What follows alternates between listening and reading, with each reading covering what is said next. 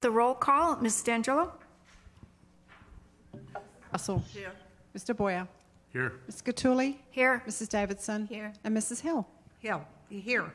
Okay. This is, we're in open session, and we always start our public meetings with the Pledge of Allegiance. I think this is Dr. Nguyen's meeting, so I'd like her to lead us in our Pledge of Allegiance. I pledge allegiance to the flag of the United States of America and to the republic for which it stands, one nation under God, indivisible, with liberty and justice for all. Thank you. Appreciate it. Everybody here is a special guest, so I'm not going to introduce us all. And this is a point in our meeting where we can have public input. We can have community and staff participation. I have no cards, so we are just going to go ahead and start with the meeting. And I think I'm going to turn this over to Dr. Nguyen, or to Dr. Pulver. Nguyen? Okay.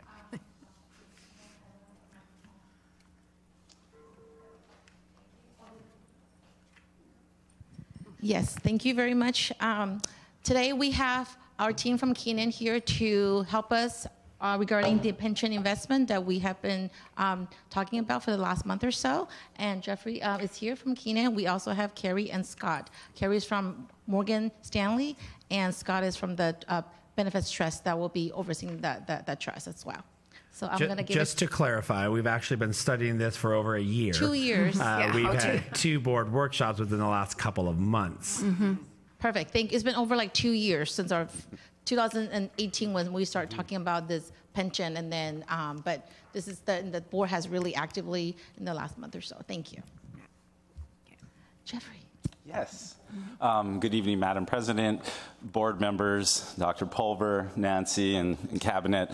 We do appreciate you bringing us here tonight to kind of finalize the discussion around what this program will look like, the investment horizon, as well as choices around our different portfolios that we have available. So who we have on the call today is we have Scott Rankin from Benefit Trust Company. He again administers the trust in conjunction with Carrie Allison, who's from Morgan Stanley, who is our registered investment advisor and advises as to the different investments within the portfolios, the 6 portfolios that we have within our trust.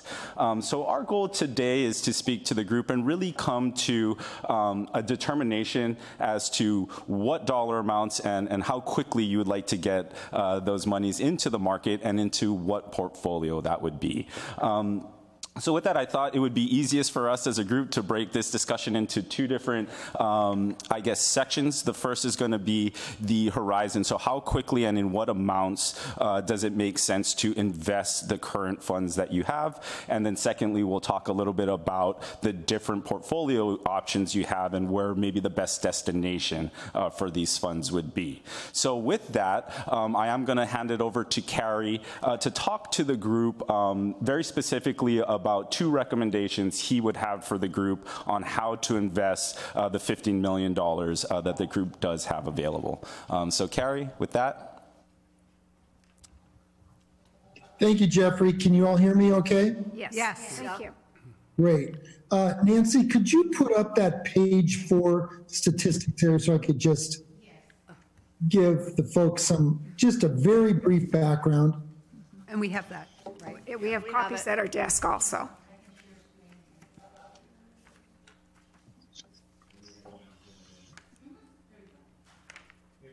Okay, if you scroll down to the bottom of this where it says statistics, but actually just to put this in context, Jeffrey and I and Scott have been talking to Nancy for a couple of years, but she had this premonition that we were going to have a large market correction. So she was just waiting for a good time to get in the market.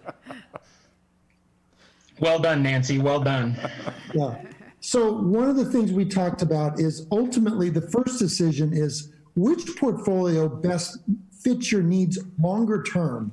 And we kind of talked about the moderate growth portfolio simply because the moderate growth portfolio, which is roughly 50-50, there's kind of a reason a lot of money is invested 50-50, is because the risk reward is kind of the most efficient.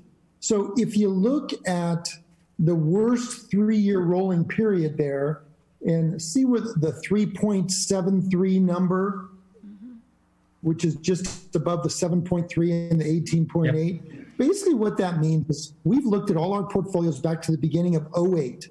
And we've said, and this includes '08, which was one of the worst years ever, and '09, which was one of the best years ever.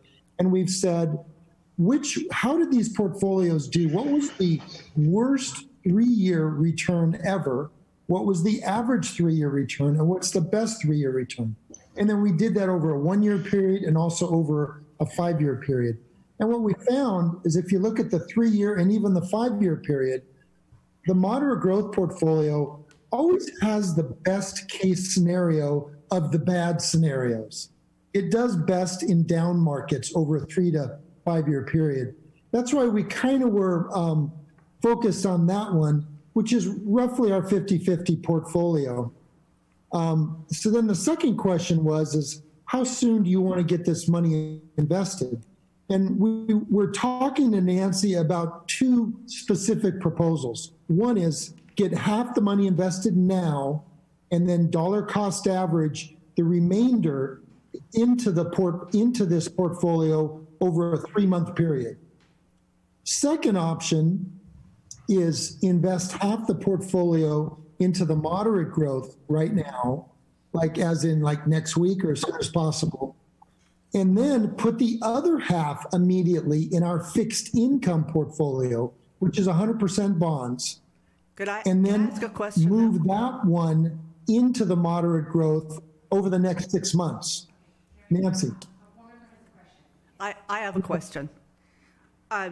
When you look at the moderate growth portfolio, that says it is 45% equity and 55% fixed income. Is that not correct? That is correct. Okay, but then when you talk about the options and you look at option 1 as an example, that I think makes sense to me. The other one, though, then you're going to go into a fixed income portfolio, 50%. Well, the moderate growth already has a lot of fixed income in it. So then we're going to be pretty deep into fixed income with that option. Okay, that's a great question. And let me tell you why I talked about this. Well, number one is you could just put it all in right now into the moderate growth. Most clients just don't do that. They like to move it in over a multiple month period. If you did move the remaining 50% into the moderate growth over, say, a 3 to 6 month period, that would mean the balance is staying at the county treasury earning, what, Nancy, 1%, something like that, maybe? And this is where I wanted to give you some insights on what's going on in the bond market. We had this terrible illiquidity about 3 weeks ago where everyone was just rushing, selling everything, bonds, gold, stocks, everything to get to cash. Well, over the last few weeks, the federal government has come in and to basically buy treasuries, agencies, mortgage, even corporate bonds, even municipal bonds, really with no limit in sight. And what we've seen is the bond market rally dramatically the last week and a half. So my point in saying that if you don't want to put all the money into the moderate growth right now, which I agree with, put the balance in fixed income because there's so much support in the fixed income market. I really don't see a downside to it because of what the federal government is doing. And then move it over 3 months? And then would you move? Would that recommendation mean you would still dollar cost average every month to move the remaining 50% in the conservative one into the moderate growth? Or would you just still plan it there? No, we'd move it and it'd be fixed income, not conservative. So we put half in the fixed income. Sorry if I spoke incorrectly. And then move that half into the moderate growth over a 6 month period. So what that could look like is maybe you have $7.5 million that goes in the end of March in both of the portfolios, and then April, May, June, July, August, and September, you move the balance of the fixed income to the moderate growth. And the only idea with that is that Excuse me. fixed income. Yeah, go ahead, Nancy. So to summarize that, why you're making that recommendation is that the interest or the lack thereof of interest that we're getting at the county, you feel that we can get some growth, although very conservative, but we can get some growth in the fixed income and not continue to lose at the same rate that we're sitting at it with the county. Is that correct? Because I think That is Nancy, exactly right. That is exactly right. I feel like we could easily get, 3, 4, 5, 6% on the fixed income because of what the government is doing in that market. okay, because Nancy had also said that she felt or she saw that at the county, the interest rate was also going to go down and drop. Yes, right now it was at 2% at our second interim board, but I bet that will be adjusted very quickly. If you use the mic. Thank you. Yes. Hello? Yep. Okay. The assumption at second interim was at 2% interest rate for current year and moving forward to the out years. Based on what we're seeing right now, the interest rate will probably drop pretty significant, probably below 1% pretty quickly, I would think, based on what we have seen. So by parking our money in the county treasurer is basically not going to be generating any interest. So I think what Carrie is saying is that we even put it in the fixed income, we'll get a better rate of return than sitting at a county treasurer at this point. We can double check with the county to see, but the last publication they gave us was still at 2%, which I don't think is probably going to materialize at this point. So given that everything else has dropped fairly quickly. Okay, we have another question from our board member, Mrs. Carrie, Davidson. I'm the new board member, so if my question seems silly, I'm learning. So if the fixed one, if your option 2 is over a 6-month period or put into the fixed bond, that's wrong? It's put into the fixed? It was 50% to moderate growth and 50% to fixed income, and then within 6 months, It will move to the other. We'll move, so the balance of, we'll move, 20% of the fixed income or whatever percent each month. We'll move it over to the moderate growth. Moderate. So it's that you are putting it in an account that will make some money better than what we're doing now, but you'll go at a slower pace than the 3-month investment for the second half? Is that what it is? He said to move it 6 months, so basically doing the dollar cost averaging. So at least it's very safe. At least half of our money is in a fixed income account, making at least, I think, Carrie, you said about 6%, maybe 5 to 6%, versus sitting in a county treasurer, which will probably be below 1% at some point. But so with the first option, we would just do that more quickly. He would be putting it into the moderate account over a 3-month period. The second, I think the difference is 3 months or 6 months. Yes. Okay, that's what I'm asking. Okay. So option 1 was, and Carrie, do you want to maybe repeat that again? So I think option 1 was put 50% of the $15.5 million into the moderate growth, and then within 3 months put out the balance of the 50%. So by within 3 months, 100% of our money will be in the moderate growth. The second option would be to put 50% in the moderate growth and a 50% in the fixed income. And within 6 months period, we will move monthly from fixed income into the growth, into the moderate growth, and then within 6 months, everything will be in the moderate growth option. So the question is, why would you do one within a 3-month, and in option 2 spread it out over into 6 months? Thank you. Carrie, did you hear that question? I did. And you could also do it over 3 months. I guess my thinking is that you're actually going to generate some pretty good returns in the fixed income. So the moderate growth is half fixed income, half equities. Fixed income obviously is 100%. So since you've already got some in fixed income already, I thought, well, then maybe that could allow you to a little more time to move it into the market. But if you wanted to do it in 3 months, that'd be fine. I think, though, the key is we want to have it all invested before the fourth quarter, because we think fourth quarter GDP is going to be much better. Okay. We have another question for our board member, Mr. Boyer. Carrie, just a question. If we put, which I like option 2, putting 50% in the fixed income and putting 50% in the moderate growth portfolio, that really means when we start that with 22.5% of our total 15 million is in the market, and then 78% or whatever, 77.5% is there.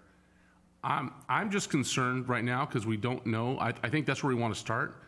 Would it not be wise, since we're walking now and now we're running, it's 2 years to get to this point, to maybe think about dollar cost averaging over a longer period of time? Because I know we want to get in the market maybe by September, but I think there's so many unknowns right now that a 3-month or 6-month period, we don't know the full effect.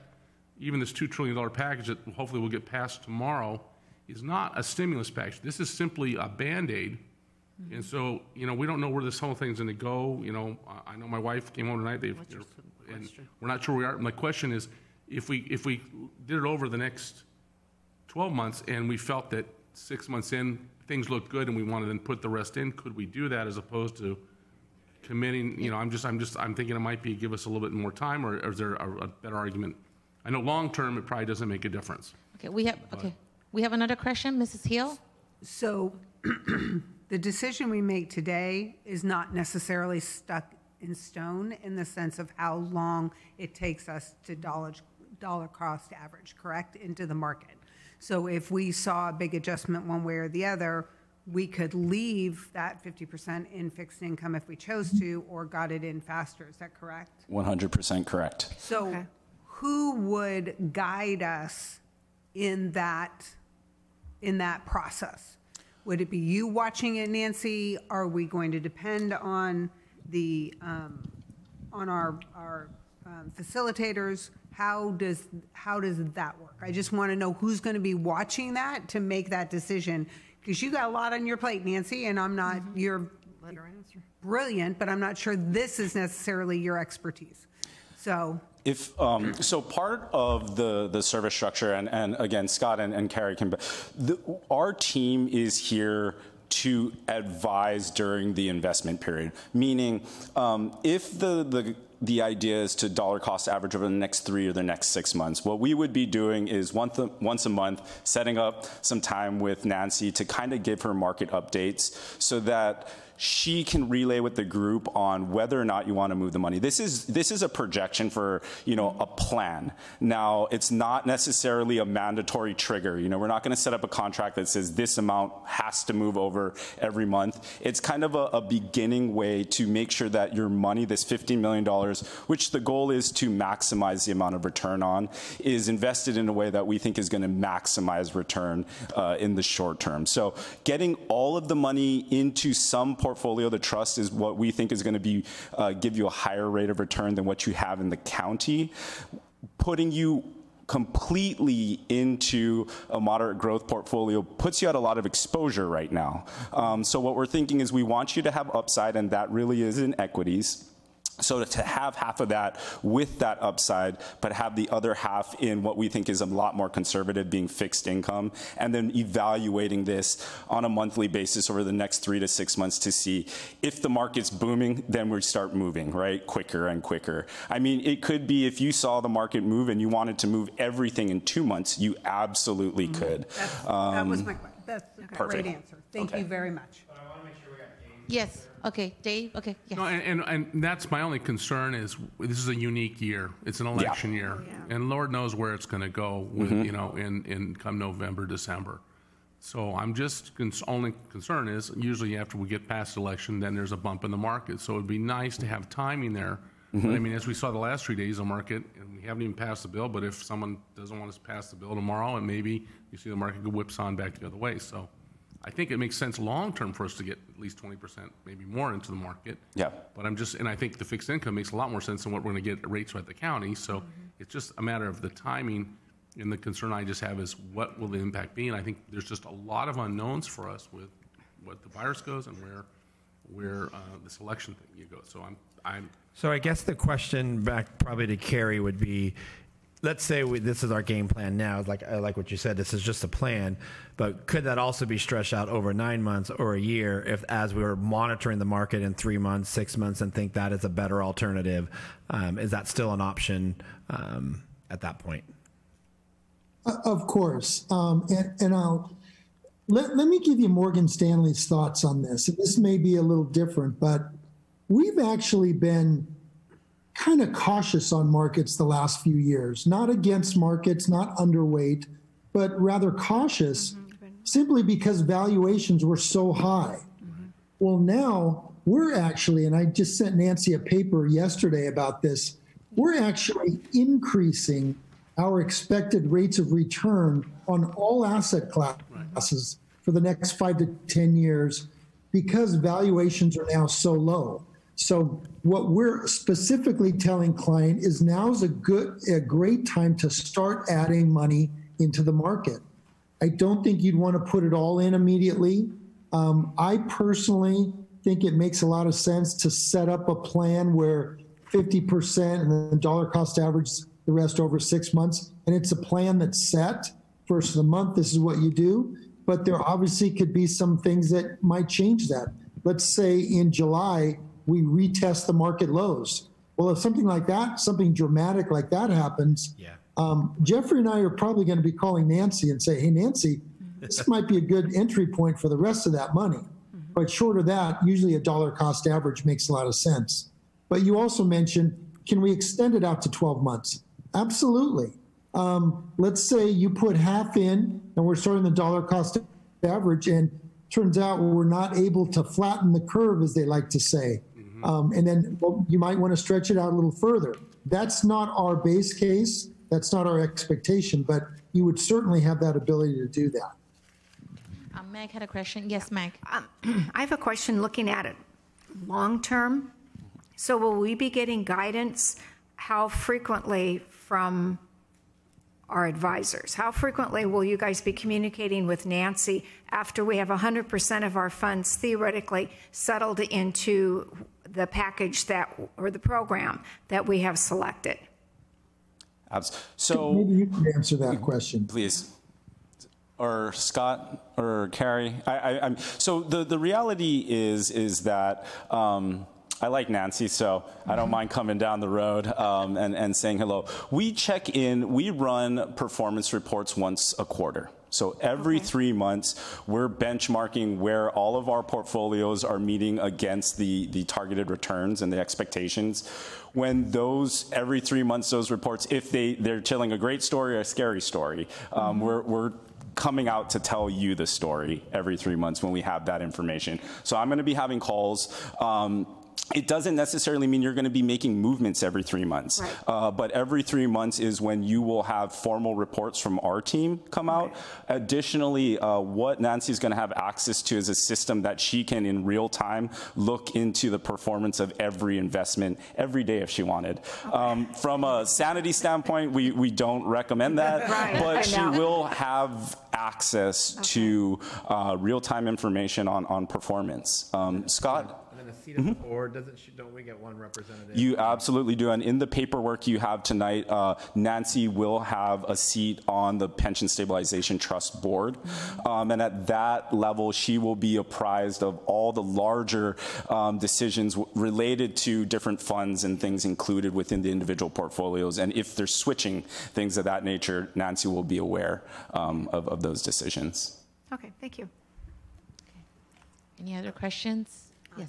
Okay, we have another question from Mrs. Russell. On the trust agreement, there's a section, it's on page 4 actually, and it talks about selection of the model portfolio, and it has on there that check 1. If we do option 1 or option 2, that doesn't really fit that particular. We would do an agreement for each one. So if we did option 2, we would have 2 agreements, one to put 50% into the fixed, and then one. And then anytime moving forward that we move things over, that's the agreement form we would use to move, I believe, as well. Yeah, all right. Yep. Thank you. Great question. Thank you. Thank you.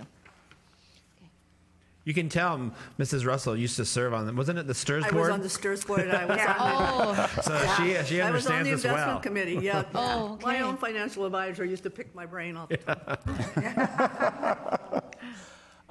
Actually, Scott, did you have anything else on reporting and or access to information? Yeah, Benefit Trust Company's got a very nice website where you can go in 24/7 and see all the assets in your account. You can review all the transactions. There are monthly account statements that you can download, and there are monthly performance reports that you can download. And so if you open the 2 accounts, you'll have access and we can set up as many of you as you like to be able to access these directly. And you'll be able to go in whenever you like. The performance reports are issued on a monthly basis. So at the end of every month, it's usually about 8 to 10 days after the end of the month, those performance reports are available. And I send out emails to remind our clients to go out and look at them. But the online resources too are very robust, and you can always access those at any time from your desk or from your home. We also have been very fortunate through this downturn to have the resources that we've had at Morgan Stanley to do regular conference calls to bring us all up to date really on a weekly basis as to what Morgan Stanley thinks is going on in the market. And these are the executives in New York that are doing these conference calls. So again, you've got another great resource. Carrie also does interviews with the various managers of our mutual funds. And Carrie, you do that about once a month, right? Quarterly. Quarterly, okay. So every quarter you've got an opportunity to dial in and listen to what our different mutual fund managers are thinking about the stock market or the bond market, and get information that way. So there's a wealth of opportunities for all of you to stay abreast of the markets, and you really need that in order to do your job properly. You've taken on quite a responsibility here, and you need these resources so that you can execute your responsibilities properly. And we're here to make sure that you have all of those types of informational and educational resources that you need. Thank you. Okay. Are there any further questions from board members?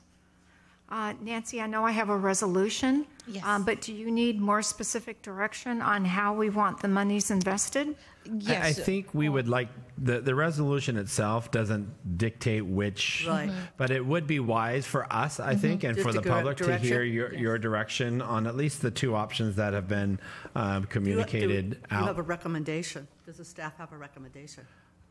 I believe our recommendation at this point is option 2. If we absolutely think that the fixed income is going to be higher than the county treasury, to me it seems like a no-brainer, and that's exactly even what Carrie was recommending at that point. That was the thing I suddenly got in the meeting today. I wasn't thinking about the counter treasury that we can beat the income. So why would we keep 50% there? So that would be our recommendation at this point. And one last question I have, and I think we talked about this when you came and did your presentation, Carrie. Thank you for all the information. I'm really glad to see we're getting to the point where we're doing this, having a special board meeting.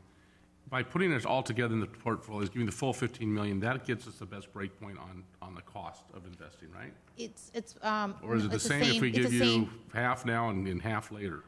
It's 30 basis points, so it's the same. The Just- same no matter Yeah. what. Okay. You remember that we had two different ones we were looking This at. The was- Futurist, which was a different, but that had higher base points. Yes. Right. There was more but you- disclosures. So this is so I just want to make sure if there was any difference in giving you No. so Yeah. where's the break point? Okay. Great that's question. all. Thank you. Just clarifying. Okay. Okay, so do you want me to ask for consensus from the individual board members which plan they would prefer? Yeah, I think, Yeah. So which plan would you prefer? Option 2, the recommendation. Okay, and Mr. Boyer? I'd like to go with option 2, although I would like to see us dollar cost average over a longer period. That's my own personal. yeah, we can monitor that. Okay, and Mrs. Davison? Okay, and Mrs. Hill, I'll too? go along with recommendation number 2. Okay, and I also support recommendation number 2. So I think I'm going to read the resolution because at one point it says, "I, the president," so. And I am actually going to read the entire resolution because we are televised, and in case someone is really interested in what exactly we are talking about, I want them to know. This is the resolution number 2019-2020-26 of the Los Alamitos Unified School District. Whereas the Board of Education, the Board of the Los Alamitos Unified School District employer, desires to invest funds irrevocably designated for the payment of its employee pension obligations through a trust in compliance with Section 115 of the Internal Revenue Code and the Governmental Accounting Standards Board Statement Number 68. And whereas Keenan and Associates and Benefit Trust Company have presented the California Public Entity Pension Stabilization Fund as an alternative for accomplishing the above objectives, and the board desires to engage Keenan and other necessary parties to assist in the process of investing funds in a trust for these approved objectives.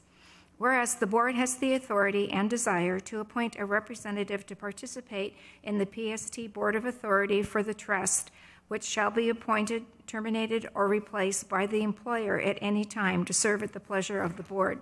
Now, therefore, be it resolved that the Los Alamitos Unified School District appoints Nancy Nguyen as a member of the PST Board of Authority. I do hereby certify that I am the president of the Board of Education of the employer, and that the foregoing is true and correct copy of the resolutions of the board of the employer, duly adopted and approved at a meeting that was duly called and held in accordance with all applicable provisions of the law and the bylaws of the employer on March 26, 2020. I further certify that the above resolution is presently full in force and effect and has not been amended or revoked. In witness thereof, the certificate has been executed on March 26, 2020. So I guess I need a second and then a roll call. I'll second. Thank you. Mrs. Russell? Aye. Mr. Boyer? Aye. Mrs. Cattouli? Aye. Mrs. Davidson? Aye. And Mrs. Hill? Aye.